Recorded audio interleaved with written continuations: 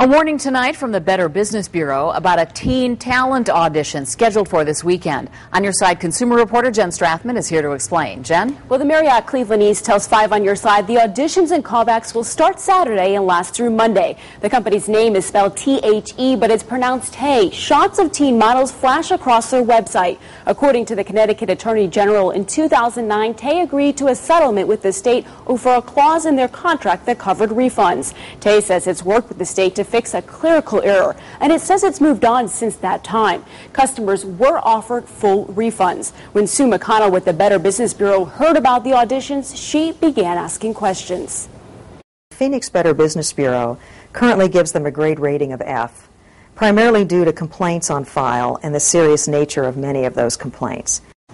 The BBB lists Tay and other companies on the report with those complaints. A Tay representative told me it's not related to any of these other companies, adding, quote, "The BBB rating system has been portrayed in the media as a pay-to-play system. We chose not to play them." We'll have much more of the comments from this company on our website soon, newsnet5.com.